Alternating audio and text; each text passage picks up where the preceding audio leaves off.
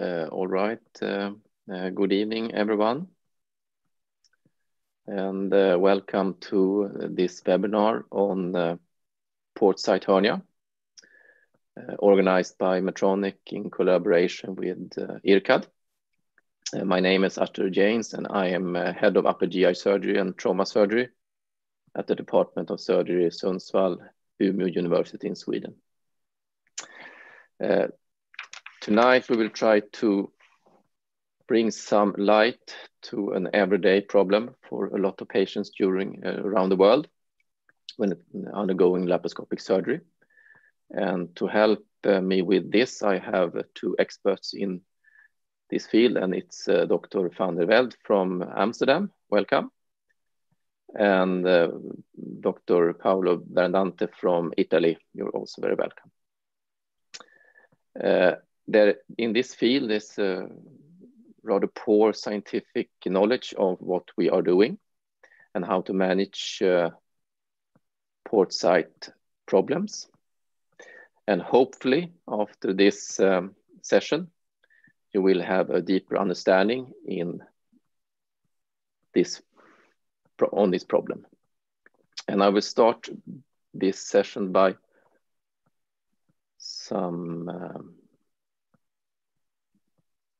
let's see if this works. Can everyone see this now?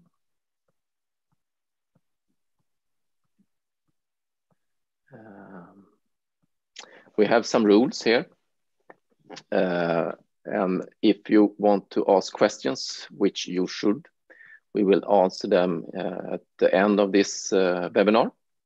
And you can ask questions in the chat or in the QA panel. As you can see, this webinar is recorded by Medtronic for training purposes.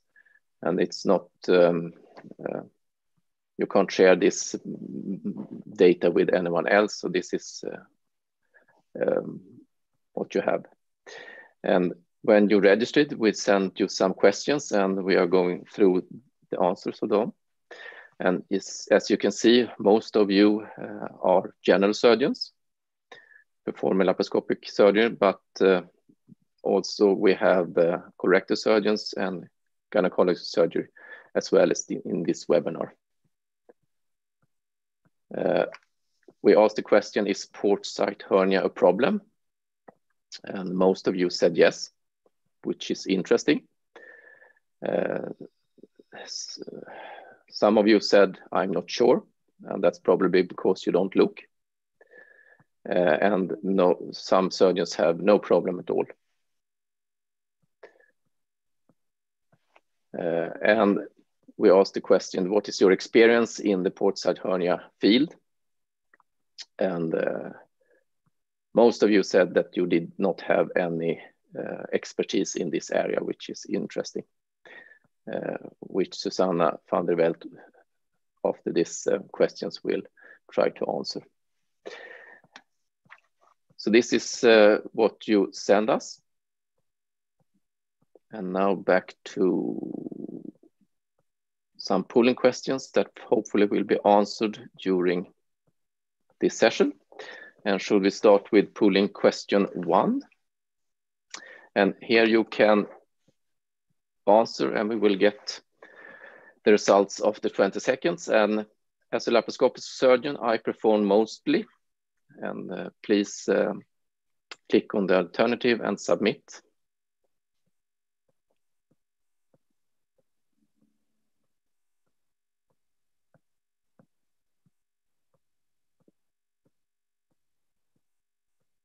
This will give us some information on who we are speaking to. And as you can see, most of you are gastrointestinal surgeons, and we have some gynecologists too.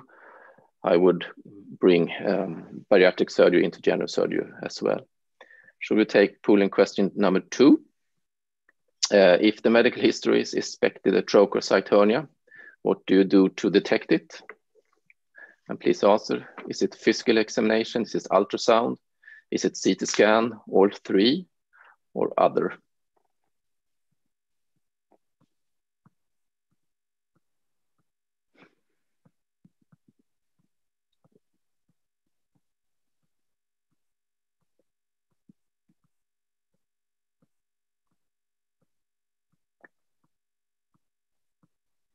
Very interesting. Physical examination and all three, and otherwise none.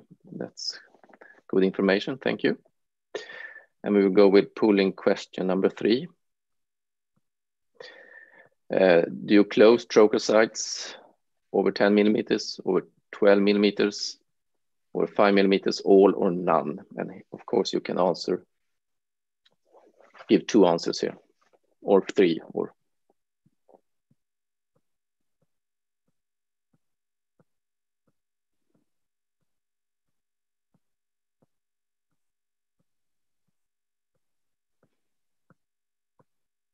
yes, interesting. Most of you close trocar sites over 10 millimeters. Perfect. Excellent. And pulling question number 4, the last one before we start this session. Extraction site, my favorite extraction site when you pull out the specimen. Is it the umbilical port? Is it midline epigastrical? Is it lateral? Is it a funnel steel or other?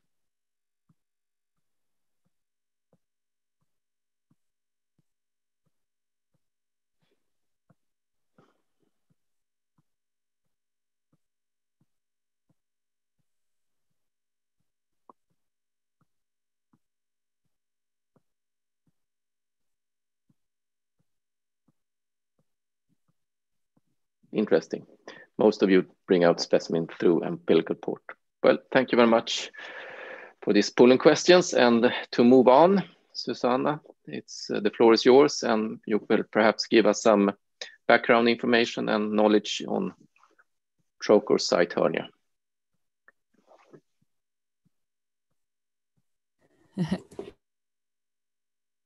Unmute. Yes. So thank you very much for giving me the opportunity to tell you something about trocar site hernia and what is known up till now according to literature. So very interesting to see the polling questions, actually. So 1/3 of you is not sure if there's a problem with trocar site hernias. And a lot of people in the audience don't have any experience or low experience with trocar site hernia. So this may come as new information for you. And it's also very interesting, keep that in mind, to see that 60% of you take out a specimen via the umbilical port. So that's also interesting. I'm really looking forward to see how you think about it after this presentation. I would like to go to the next slide, so I will do it here. So I'm going to take you through the next content. So I will give you a definition on trocar site hernia, also tell you something about the incidence of trocar site hernia, risk factors that are known, especially in the bariatric patients. Also, I will tell you something about the way to detect a trocar site hernia, how we can prevent it, and some take-home messages. So, of course, the definition of trocar site hernia is an incisional hernia at the site of a previous trocar position. And actually, there are 3 kinds of trocar site hernias. So there is an early onset one, which is most of the time within 2 weeks after surgery, and it presents with a small bowel obstruction. Then there's a late onset trocar site hernia, which is months to years, and it presents with a real hernia sac. And also most of the time there's just omentum or visceral fat inside this sac with some complaints of pain. And there's this very rare immediate postoperative trocar site hernia, which happens because you take out the trocar, and with it, like in a vacuum system, you get out the fissuration from the abdomen. And of course, this is only published a few times in literature. The problem with trocar site hernia is that the incidence is varying a lot, between 0.5% until 1/3 of the whole patient population. And it has to do with 2 different things. Actually, it has to do with a difference in length of follow-up. The longer you look at your population, the more trocar sites you find, hernias you find. And also there's a difference in detection technique. So especially with the retrospective data, it's most of the time patient reported and needing additional surgery. But there's also a group that is found by physical examination alone or by additional imaging like ultrasound or CT scan. I will come back to that later. So what are the risk factors for developing a trocar site hernia? This report was published last year, and it showed a multivariate analysis about different risk factors. And what you see here is that obesity is a risk factor. Also, the duration of the surgery. So the longer the surgery, the bigger the risk of a trocar site hernia in the end. Also, age above 70, diabetes, incisional enlargement, which means that if you enlarge the trocar site incision, for example, to get a retrieval of a specimen, then this is also a risk for trocar site hernia, and also a wound infection. After a wound infection, there is a bigger risk of an hernia at that point. So what you see here is that there are 3 big studies done with retrospective data, and I will take 2 of them. I will light them more. So one of them is the study that's done, published in 2014, and it's a prospective study about 3 years of follow-up with ultrasound of patients that received a laparoscopic cholecystectomy.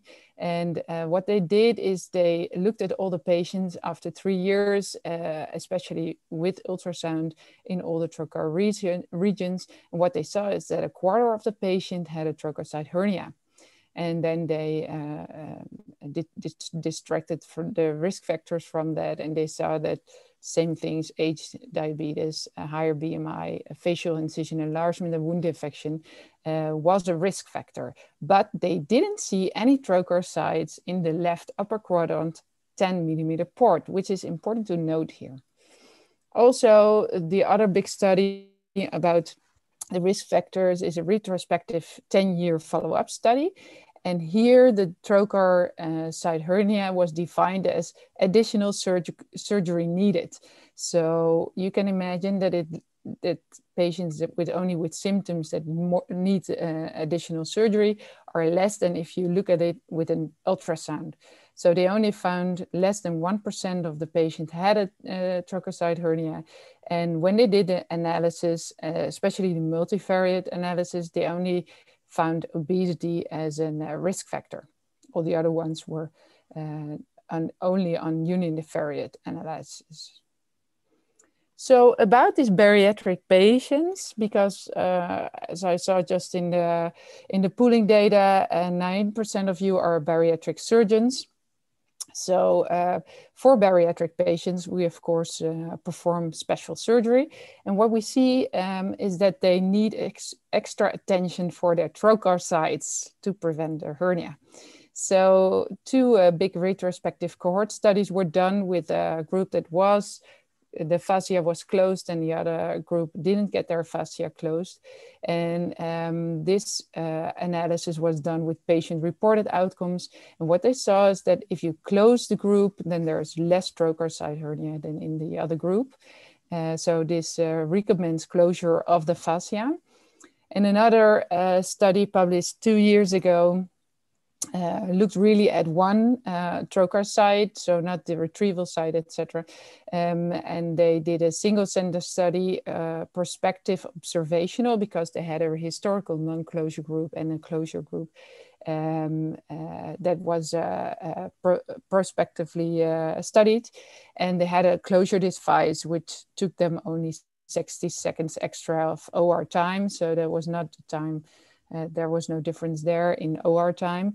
And when they did a 1-year follow-up with a CT scan, so again, this is not a physical examination or patient complaints, then they found an epigastric trocar site hernia rate of the closure group versus the non-closure group, which was 2 times as big in the non-closure group. So they also state that closure leads to less trocar site hernias.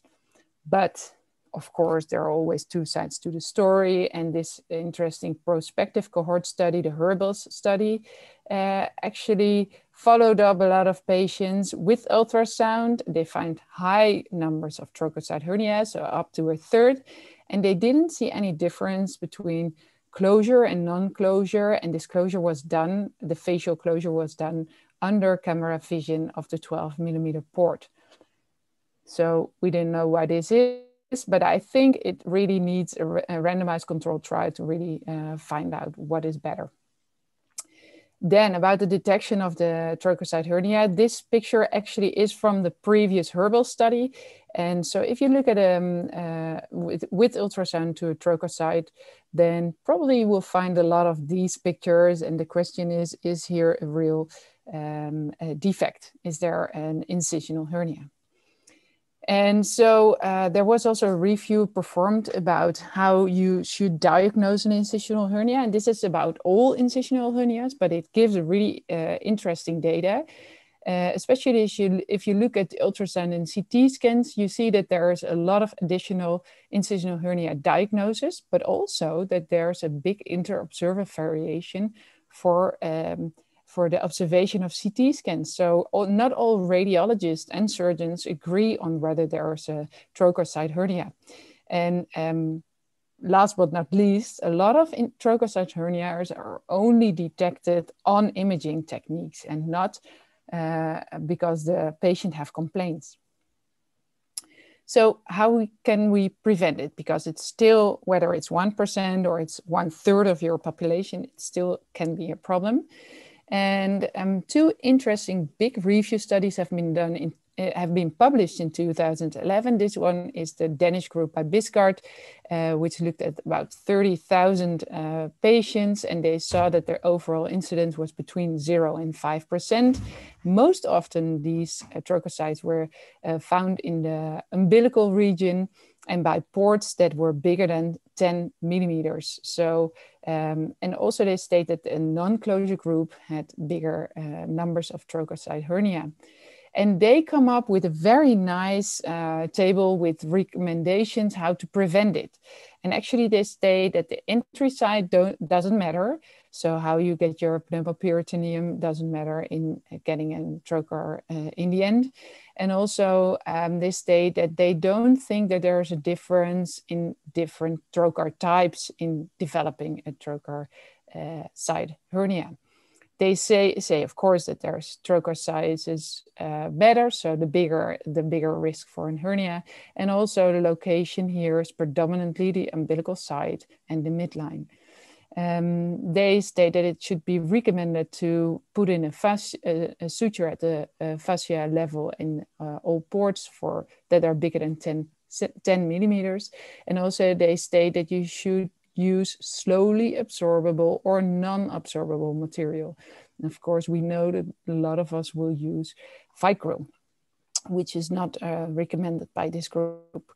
And funny enough, they don't see obesity as a risk factor yet at that time, but this was published in 2011. And as I showed you earlier, that data was of 2020. So obesity is a risk factor. Funny enough, in the same year, 2011, the group of Des Winter in Ireland came also up with a review of about 12,000 patients with a mean follow-up of 2 years. And their trocar site hernia incidence was much lower, and that has to do with the definition that a trocar site hernia was defined as additional surgery needing. So that means that the numbers were lower, and strangely enough, they saw lower trocar site hernias inside bariatric patients than, for example, the colorectal patients. It was 3 times as high. They also state that the port size correlates to the incidence and that it's recommended to close all 10 millimeter ports or more. And they also state that the midline, especially umbilical ports, are very prone for trocar site hernias. But funny enough, they state that bladeless trocars seem to reduce the incidence of trocar site hernia compared to bladed trocars, as you can see here in the picture, or the pyramidal or the conical trocars. And they state that the bladeless ones are the ones that leaving a smaller hole behind, so actually less than 10 millimeter port. So another way to present an incisional hernia, which gets a lot of attention these days, is to already mesh enforce your incision, especially in a higher risk patient group. And so this is the statement also in this meta-analysis, but that it contained only one RCT on trocar site hernia. And this RCT was included in the review, and it's mesh versus suture in a patient group with high risk factors, so over 65 years old, diabetes, COPD, and obese. And they put all the patients in two groups. One group got a non-absorbable suture, and the other group got a mesh with that. And they looked at pain at 24 hours, and they followed up the patients with a CT scan, clinical and CT scan, to find a trocar site hernia. And what they found is that in the suture group, again, this was done by ultrasound or a CT scan even. So the numbers of trocar site hernia are high again. And what they found is that in the suture group, there was 1/3 of the patient had a trocar site hernia. But in the mesh group, it was a lot less. And it was statistically significantly different. Also, they found that in the suture group, there was more wound infection than in the mesh group, and they saw that the pain was more in the suture group. So they say that in high-risk patient groups, you can consider a mesh as a prevention of a trocar site hernia. So what about the retraction side? So we already know that enlargement of trocar can be a risk for developing trocar site hernia. But also if you look at the lap cholecystectomy numbers in this interesting randomized controlled trial in which they just divided the groups into a retraction in the subxiphoid port or in the umbilical port, they saw a lot less trocar site hernias when the retraction was done via the subxiphoid port. So they say really try to omit to use the umbilical port for that. And also in laparoscopic colectomies, it was stated that if you use not the midline, but lateral to the linea similinaris, then you will find less trocar site hernias than if you use the midline for your specimen extraction. So that's something to keep in mind, since 60% of the participants tonight use the umbilical port to get their specimen out. Think about one of the other ports. So to conclude, some take-home messages. So the trocar site incidence varies a lot depending on the way you detect it and also how long you look at your patients.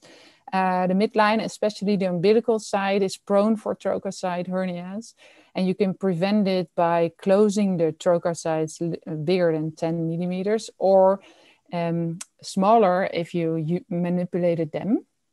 High-risk patients, which are the patients older with diabetes, COPD, and that are obese, you can present the trocar site hernia with an intraperitoneal mesh, or at least close them with a slow absorbable or non-absorbable suture.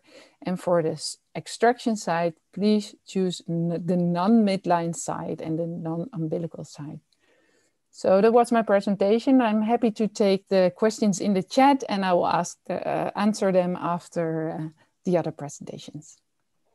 Thank you very much there, Susanna. Excellent presentations, giving us an insight in how little we know about this problem.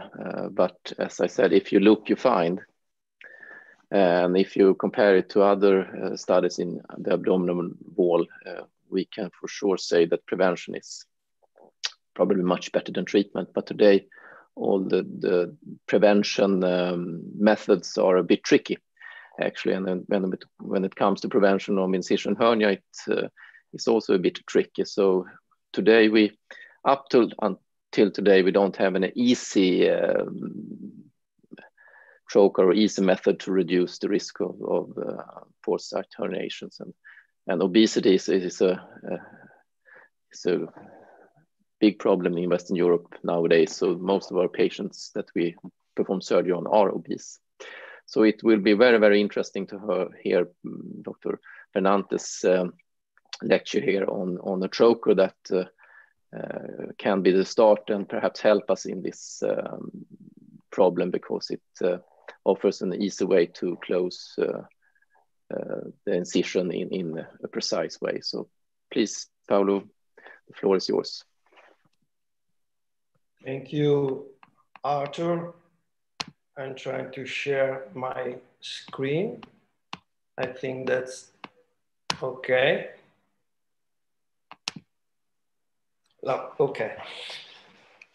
So, good evening, everybody. My name is Paolo Bernante. I'm head of Metabolic and Obesity Surgery Unit at Bologna University Hospital in Italy. I'd like to thank the organizing committee for giving me this opportunity to share with you my personal experience in this field of minimally invasive surgery. As you know, personal experience represents the lowest level of evidence in the rating system for the hierarchy of evidence. Anyway, let's get started. As the old saying goes, prevention is better than cure. So to speak, nobody wants to reoperate his or her patient for a small bowel obstruction a few days after a brilliant laparoscopic surgery. Trocar site hernias are reported to be more common after bariatric surgery due to some factors related either to the patient or to the procedure. Among patient-related factors, obesity and diabetes mellitus increase the risk of trocar site hernia. Moreover, sleeve gastrectomy, the most performed bariatric procedure worldwide, had some risks because of stomach retrieval through the trocar site with manipulation of the incision and reinsertion of the port. In order to decrease these risks, some tips and tricks are very useful. Always use bladeless trocars, avoid umbilical and midline port placement, do not remove the specimen through a midline port site. A drain, if used, should be put in through the left upper quadrant trocar site. And last but not least, always deflate completely the abdomen prior to port removal. Someone around the world is proposing single port bariatric surgery. In my opinion, it should be avoided. Radially expanding trocars are probably the best bladeless trocars to be used in order to reduce the incidence of trocar site hernias. In this paper reported on this slide, there were no hernias detected at any of the some 1500s 12 millimeters Versa step trocar sites, despite a lack of suture closure in a bariatric patient's population who underwent Roux-en-Y gastric bypass. At this point, the first question may be asked by the audience: is port site hernia really a problem? In my opinion, the answer is yes, because just only one of these complicated patients is enough. And even some post-op deaths are reported in the literature and more often than not in the newspapers too. The second question is, does fascial closure make the difference?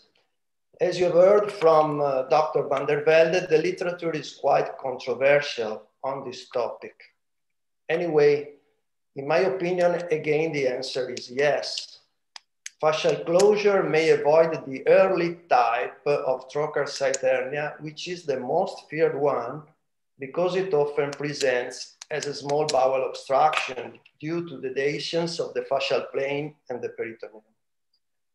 On the other hand, fascial closure probably doesn't matter in preventing late onset hernia type.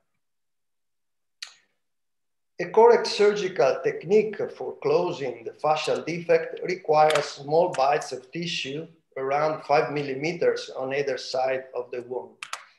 However, using the classic suture passer technique, even a small miss between needles may lead to inadequate closure. Postoperative surgical site pain may be an issue after fascial closure due to the entrapment of the nerves located in the preperitoneal plane. In order to minimize this complication, the preperitoneal plane nerve plane should be infiltrated with long-acting local anesthetic drugs. Some surgeons have proposed recently a method for laparoscopic port site closure to significantly improve postoperative surgical site pain. As you can see in the slide, an endostitch needle holder is used to approximate peritoneum and posterior fascia only from inside the abdomen.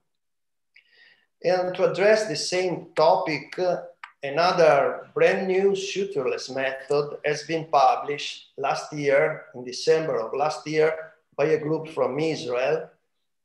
Controlled heat-induced collagen denaturation has been applied to laparoscopic trocar sites in an animal model, pigs, with a device that consists of an end piece with the heating element and the control box, which contains the battery and control module. The concept of wound closure via heat-induced collagen denaturation and shrinkage has been previously applied in the field of vascular medicine and cardiology. This process allows a robust, safe, and effective wound closure in patients undergoing arterial catheterizations with the advantage of no foreign material at the closure site. At our center, we use the Versa-1 fascial closure system. It is a 12 millimeter bladeless trocar through which an inner white tube can be inserted to use as a guide for suture closure. The distal end of the trocar cannula has two windows, 180 degrees apart, covered by a pierceable membrane. The guide contains two diagonal channels to guide the suture passer. Visual indicators, black line and arrows, aid in consistent suture placement. As you can see in this short video, the black line should be placed at the level of the peritoneum in order to allow the suture passer to exit exactly 5 millimeters apart on either side of the defect. The procedure is indicated only for patients with an abdominal wall thickness exceeding 30 millimeters and should be avoided in ischemic patients. In fact, because the distance between the windows and the black line is 30 millimeters, if the abdominal wall thickness is less than 3 centimeters, the trocar window will stay outside the abdomen. As you can see, the first year resident is closing the defect in some 90 seconds. So it's not so time consuming, even in hands of less expert surgeons. It can be of interest to know that the Versa-1 fascial closure system has been recently adopted as a new method to fix a small trocar site hernia in a female patient who underwent laparoscopic hysterectomy 3 years before. It is indicated by the authors for patients with a thick abdominal wall and a small hernia orifice of some 1 centimeter. The first step of the procedure is to expose the muscle layer around the hernia orifice. Then the hernia sac is excised. At this point, the Versa-1 trocar is inserted with the guide into the hernia orifice. The first 2 usual passages with the suture passer are followed by 2 more passages after a 90 degrees counterclockwise rotation of the system in order to perform a Z suture. I think that probably a non-live mesh could and should also be added using this simple method. And that's all. Thank you, everybody. and I'm expecting your questions. Well, thank you very much, Paolo. That was an excellent presentation too. Now we have two experts in this field, and again, the knowledge on what we are doing and what we should do is it's very thin ice we're standing on, and we need much more data, both studies and perhaps randomized control trials to know how to manage both the prevention and the treatment of this kind of problem. Again, the trocar, I've used it too actually in the development process, and it's the first one that gives an exact locations of the thread in relations to the trocar, and give the knot and the strength in the right level of the abdominal wall. So it's yes, it's a start, and you should not forget that if you close it with this kind of device, you will have no bleeding, which also can be a problem with laparoscopic surgery, especially when the trocars are over 10 millimeters. If you accidentally hit a vessel during the induction of the surgery. To have some follow-up before we let the questions come, we should pull some more questions. And now we go to pulling question number 5, David. Can you please? Yes. After this lecture, I consider another retrieval site, and you have 3 options here.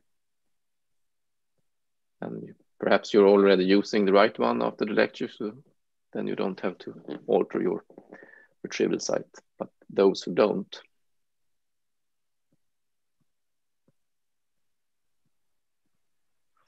Let's see. Yes, some of you have taken the take-home message not to use the umbilical port. Most of you don't use it already and are well, have all the data for your surgical practice. Then we go to pulling question number 6. Yeah, after this lecture, I consider closing the fascia of the trocar site. And here you can have multiple choice, 10 millimeters, 12 millimeters, 5 millimeters, all or none.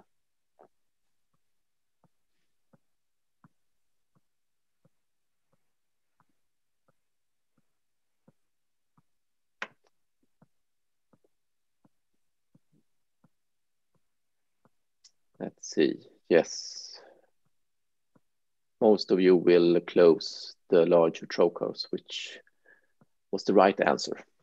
An interesting question I have or comment is that there are animal models looking at defect in the abdominal wall after different trocar diameters. Susanna or Paolo, do you have any clue if 5 millimeters is actually a 5 millimeter defect in the aponeurosis or bigger after surgery because you're moving your trocar forward and making the... Have you any comments on that before we let the other questions come in? So even if 5 millimeters perhaps becomes an 8 millimeters problem in the abdominal wall. Well, yes, exactly. That's what we saw with, there was a lot of discussion about bladeless or bladed trocars or pyramidal or conical. Actually, we don't know it exactly, but the idea is that if you have a bladed, so a sharp dissection trocar, then the incision becomes larger in the end. And we also see that manipulation is a way to, so getting the trocar inside and outside or turning it a lot is also a way to get a bigger port side actually. So when you do that with, for instance, an 8 millimeter port, so the 8 millimeter ports are usually used for robotic surgery, then you can also consider to close them after the surgery. Yeah, thank you for the comment, because that's what I'm aiming for. The robot, we're doing much more robot surgery now, and the 8 mm trocars used there is actually 10 mm. And there are studies in animal models showing that 5 mm becomes an 8 mm, so 10 mm becomes a 12 mm, and so on. So yeah, the actual defect in the abdominal wall is larger than the trocar diameter. And so some people also say that if you put them in diagonal, so you don't have the two fascia layers above each other, then you prevent also a trochar hernia. But the thing is, then you have more pain in the end. So I don't know if that's the way to prevent a trochar hernia. Prevention other lies in how to close it, or a preventional other method like mesh. But this trocar that we saw Paolo use is a step forward, actually, I think. So should we bring in the questions now? The other Paolo, should you moderate that, or what? How should we do this? I'm sorry, Arthur, but I didn't catch your questions. The questions I had sent to Susanna was the actual diameter in the trocar diameter. The abdominal wall defect is larger than the actual trocar diameter. So even if you say it's a 5 mm, it becomes like an 8 mm defect. So perhaps you should consider closing even smaller trocars. Yeah. I agree with Suzanne, and I can say that regarding putting the trocar vertically or with the transverse path, yes, I agree with Susan that probably is more painful, but I'd say that in obese patients, because of the thickness of the abdominal wall, you need to put the trocar in the direction of your target inside the surgical field. Because if you put the trocar vertically, sometimes you need to make an effort to work with your instruments. So it's a necessity sometimes to put the trocar with a diagonal path. If I can ask Arthur, may I have a question? I'd like to know what's your opinion about one port surgery, single port surgery.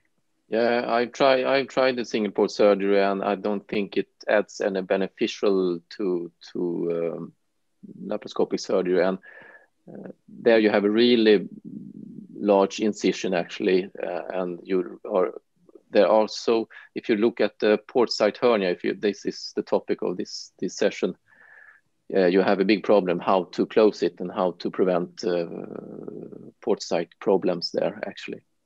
So I can't see any benefit in single port surgery, but some are using it. But I think this was a larger issue 10 years ago, and I think we have learned a lesson not to use it in the broader sense. So, should I have some questions here? I have 9 questions in the Q&A, and the first is: hi, my question is, does the mesh for an inguinal hernia can be damaged during next laparoscopic surgery by trocars? How to proceed if we have to perform another surgery? How to place trocars? Paolo or Susanna, do you want to answer that? I thought, what will happen if you have to bring a port through a mesh, I think is the question, if I understood it correctly. Yes, I think most importantly is that you put your trocars in the right position. Yeah. So that's so if you have to go through a mesh, just go through a mesh. That's not a problem. Yeah. But if I think you should definitely close the hernia, the trocar side, and then you should close it with non-absorbable sutures, and maybe put in more than one to close a 10 millimeter port, because you have to be very sure to close it, because it will not grow together again. Yeah. Paolo, do you have any comments on that? Yes, if I can add something, I can add that you can pass through the mesh even with bladeless trocar without any difficulty. So I agree. Yeah, I agree too. Okay. Place the trocar where you need it because that makes the operation safer. Yeah, but be careful of adhesions there. Yeah. But if you can, if you see it, if you can do it with if you can see it, definitely go through. Yeah. As you should do with almost all ports placement during supervision of the optic, I think.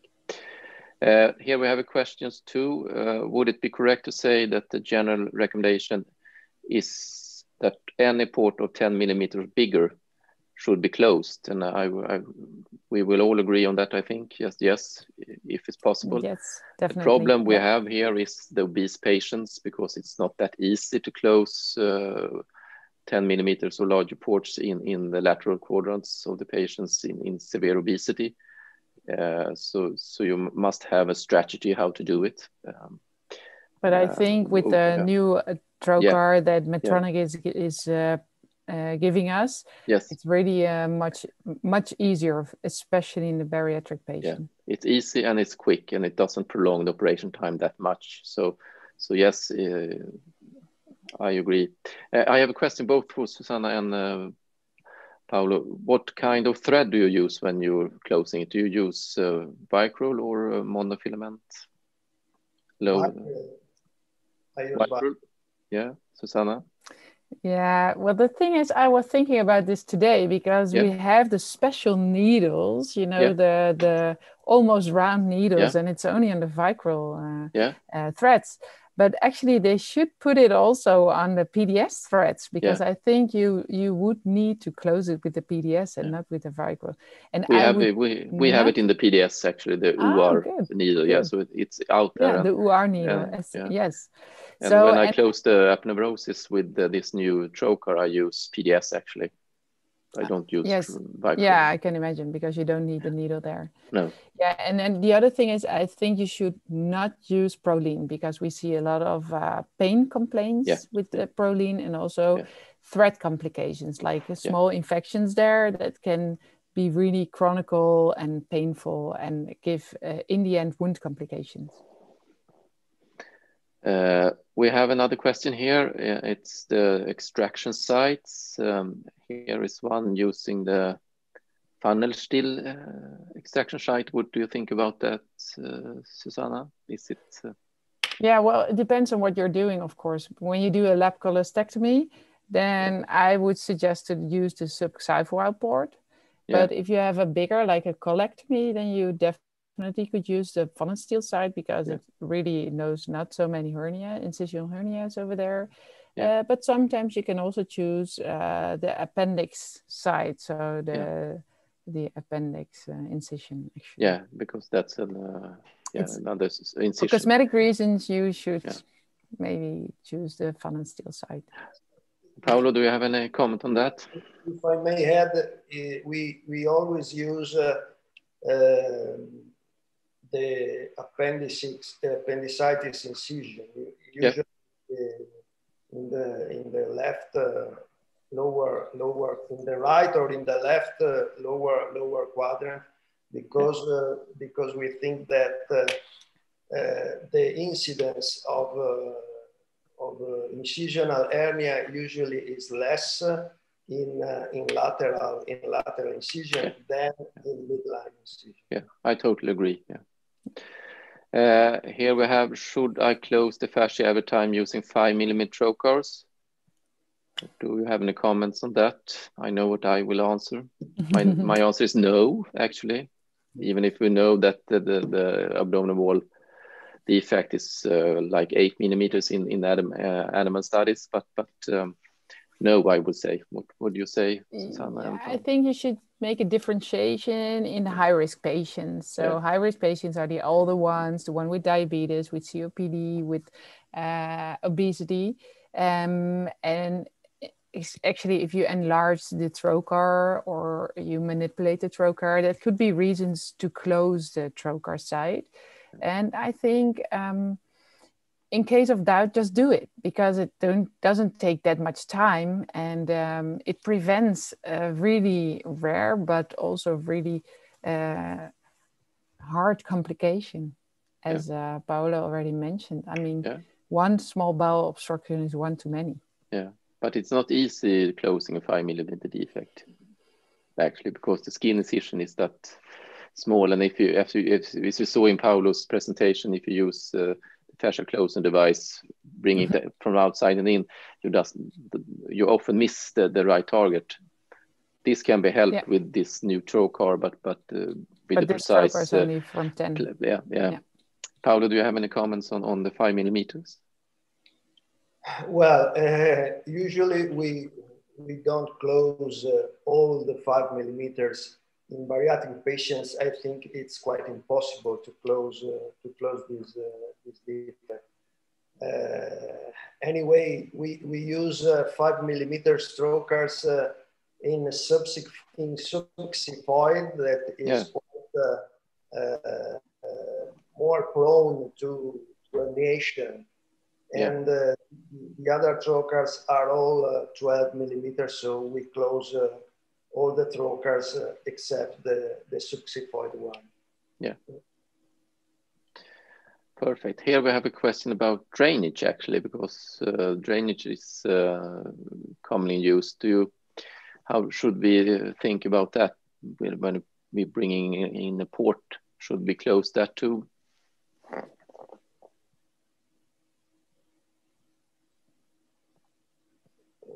I think it's possible. It's difficult to close after drainage, because that's we have it 1 or 2 days post-operatively, and I don't see any method in closing that actually now in my head, and I haven't seen any studies and devices helping us there. You can perhaps bring a suture during operation and then close it when you remove the drainage, but I've never seen it in anywhere. Do you have any experience in this field, Paolo or Susanna? Well, I think you could already place the fascial suture there, which is then the suture that is holding your drain. Yeah. But the question is, will it stay there, the fascia, when you're manipulating it? So I think it's very difficult, but there you could choose the diagonal way to make sure that the fascial layers are not in one line, but are next to each other. So you don't get a hole through the 2 layers of fascia. Yeah. Paolo, do you have any experience in that? Arthur, I think that the answer probably is that you have to think about the use of drains in surgery. Today, ERAS protocol doesn't use any drain, so probably the best choice is don't put drain after laparoscopic surgery. Yeah, the evidence of drainage is very, very low if you go through the literatures, but some place it, of course. But I agree, as little drainage as possible.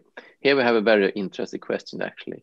How to verify the well closing of the fascia? What do you say about that? How do we know what to do? And are we doing it correctly?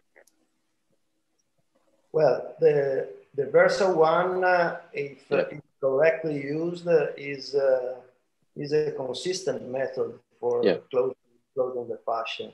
And you can check from inside during laparoscopy when you tie the knot. You can see the perfect invagination, symmetrical invagination of the defect, and you can see that the fascia, when you put your finger inside the hole, you can feel where your knot is tying. So it's quite evident that this method, this Versa one, it's accurate. Yeah, it's accurate. Yeah, you know where you put this, where the suture is ending, where you have the suture in correlation to the abdominal wall. So it's a very precise way of doing it. We have several questions about the thread of the suture material here. If you should use Vicur or slow absorbent. We had some short discussion earlier about that, but if you go to the studies of abdominal wall closure, you should use low absorbable monofilament material. But what do you think about this, Susanna and Paolo? What are your comments about the material in the suture?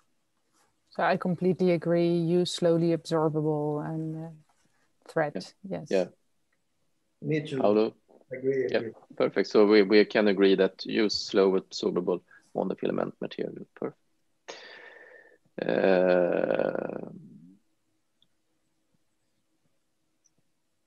So I think we're out. Yeah, here we have the last question.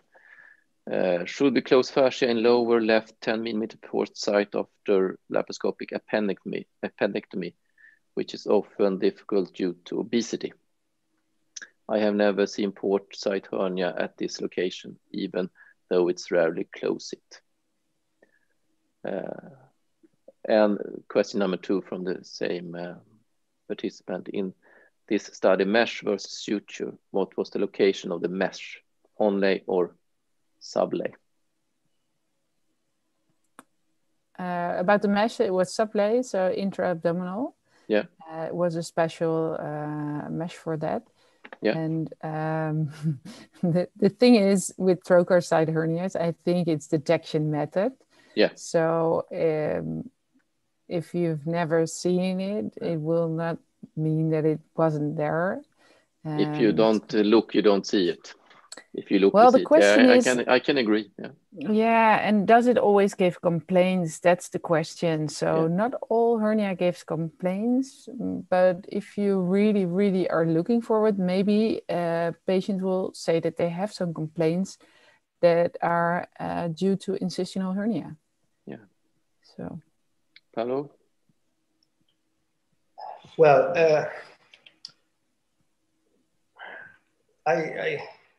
I have probably some differences regarding the population of patients that I usually treat, because in bariatric patients in the very first months is very difficult to detect any complaints or to think to have a CT scan, because in obese patients you need a CT scan to looking for an hernia. A problem we have in those patients who lose a lot of kilos in a short time, and this is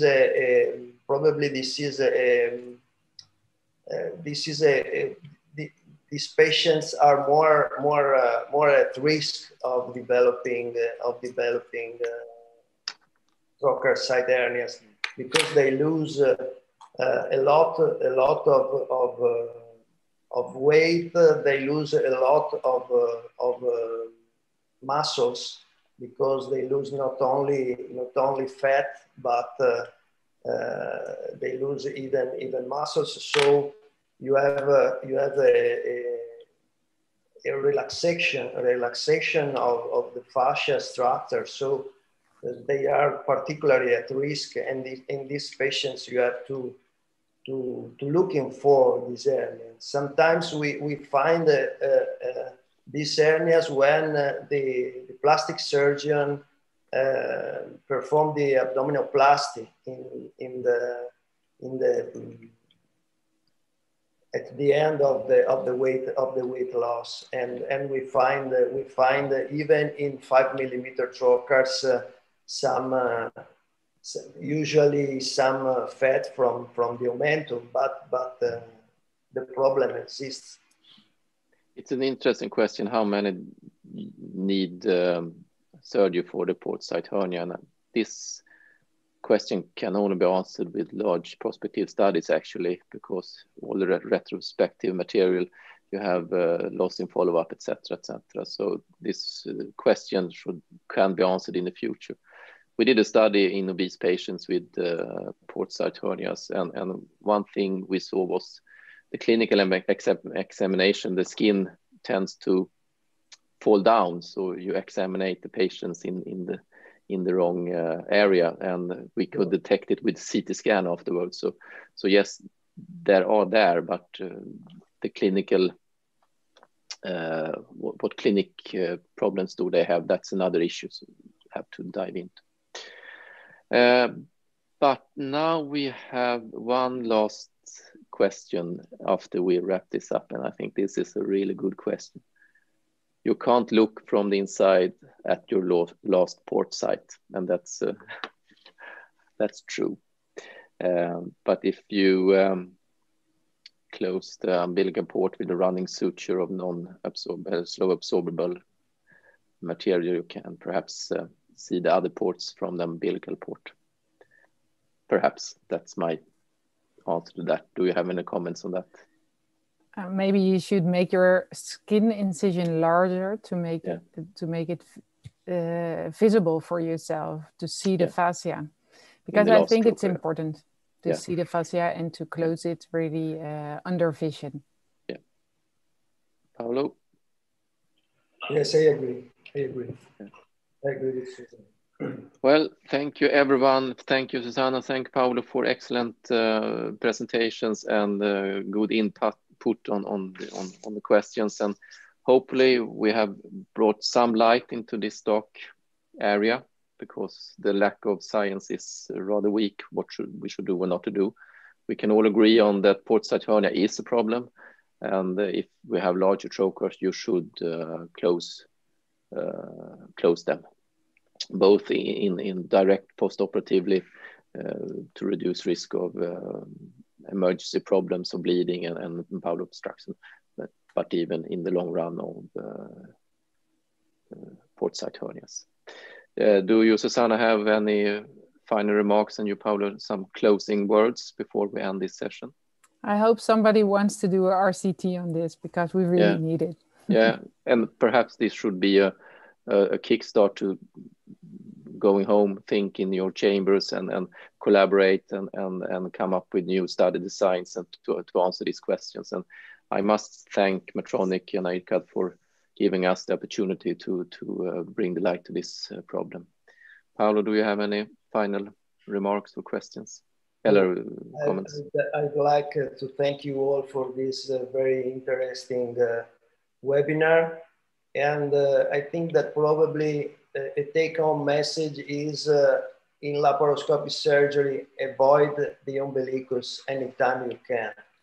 Yeah, thank you very much, everyone. So does anyone from the organization, Medtronic or someone, have some closing words, or should we just end this webinar now?